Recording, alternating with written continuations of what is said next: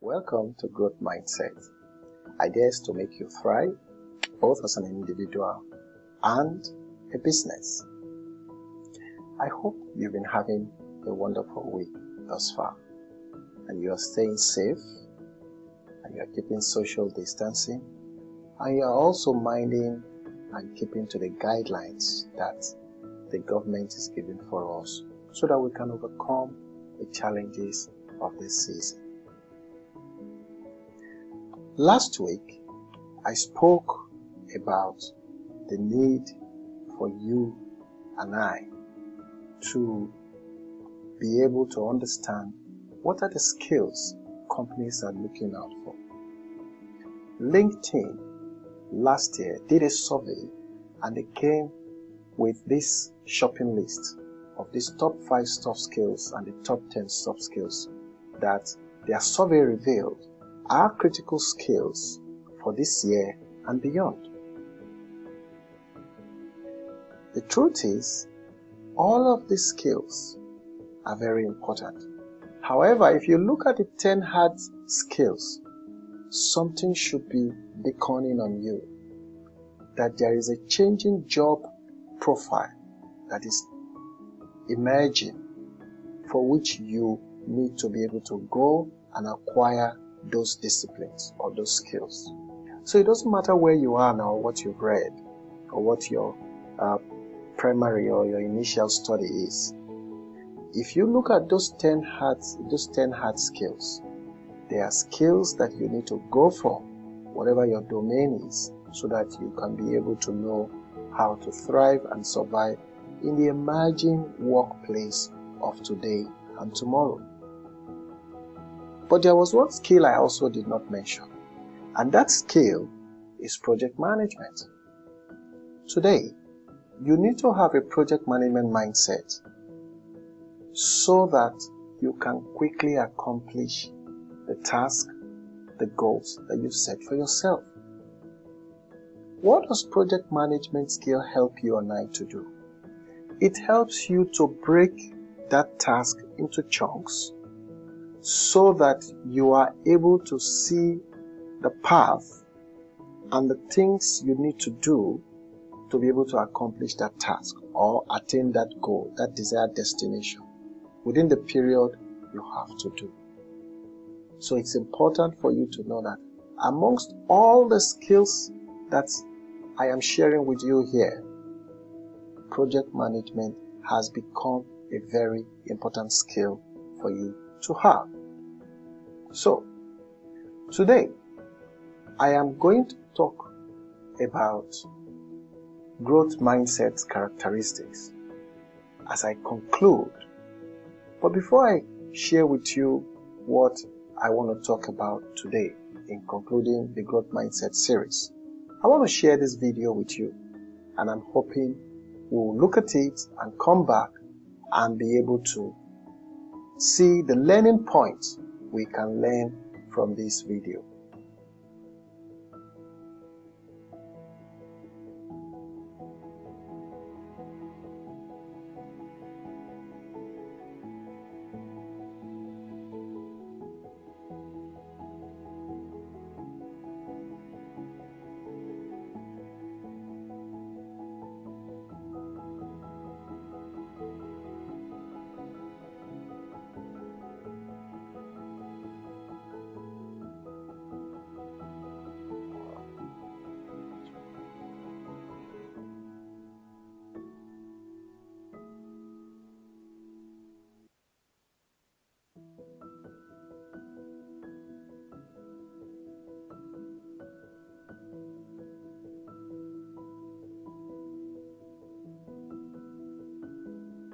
Now, what can we learn from that video?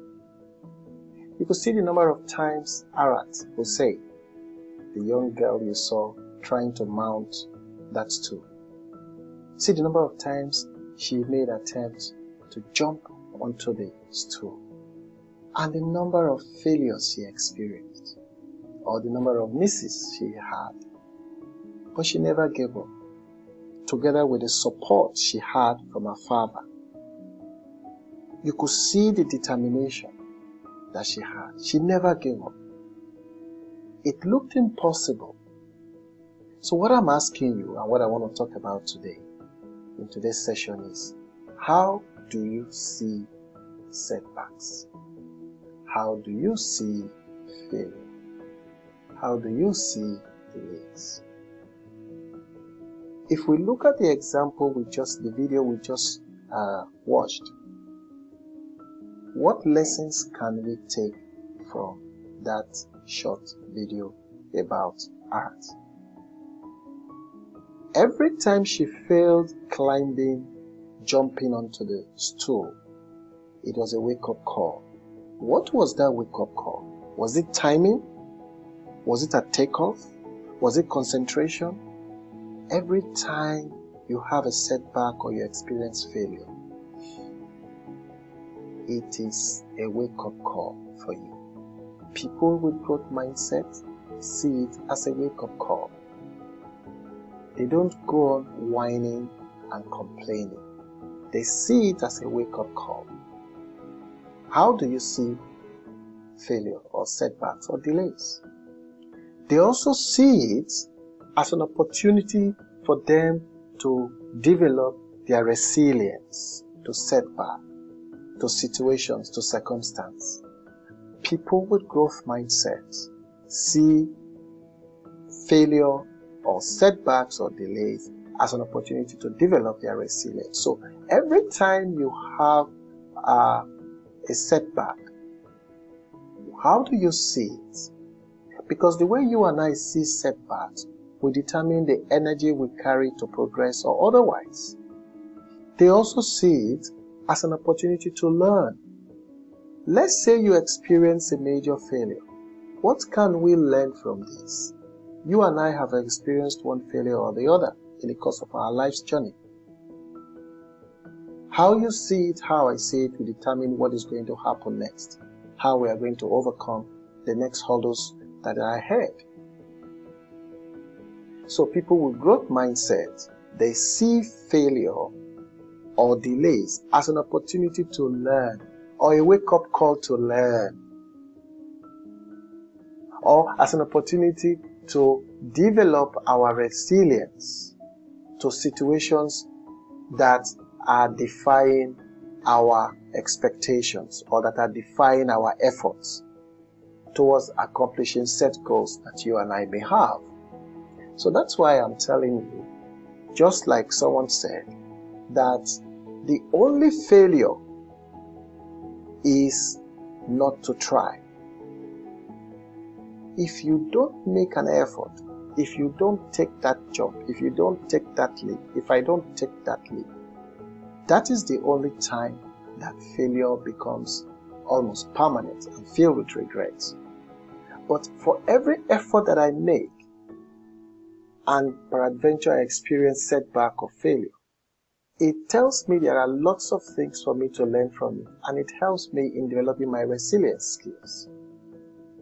So, as I end this growth mindset series, ideas that will make you try, what I am trying to tell you is people with growth mindset see their traits as just the starting point, and that these traits can be developed further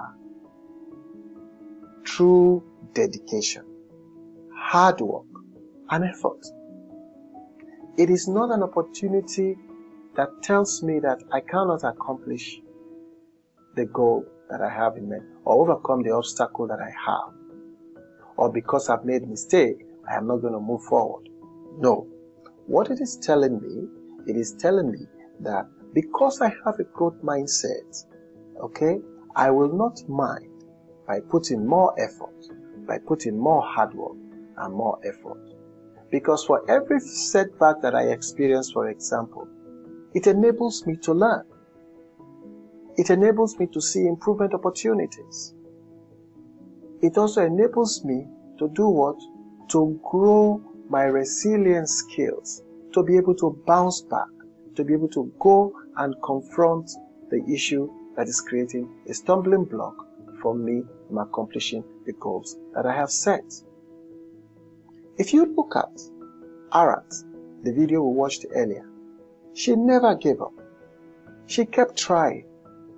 And luckily for her, she has a father to act as a support system to keep encouraging her. So if you have a growth mindset, part of which I discussed some time ago, you also need to have is to have who is that support system that is around you, or who are those support systems that are around you that will help you in your life's journey at every stage in your life. So it's important for you to know this. We all have our different trajectory to climb to our destinations of expectation. But the most important thing is the kind of mindset that we bring to bear on it.